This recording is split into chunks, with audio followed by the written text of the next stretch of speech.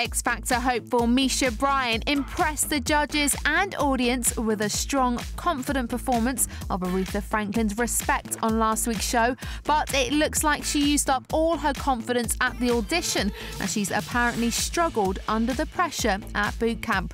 The 19-year-old could now be axed, as X Factor producers are worried she won't be able to deal with the stress involved in the high-profile and ever-demanding show. Apparently, the teenager forgot the words of her song and burst out crying, casting doubt as to whether she can cope with the talent show's grueling demands. She's not the only one. Remember Gamu last year? Aside from all the reported problems with her visa, apparently the decision not to put her through was also due to the concern she may not be strong enough to deal with the pressure.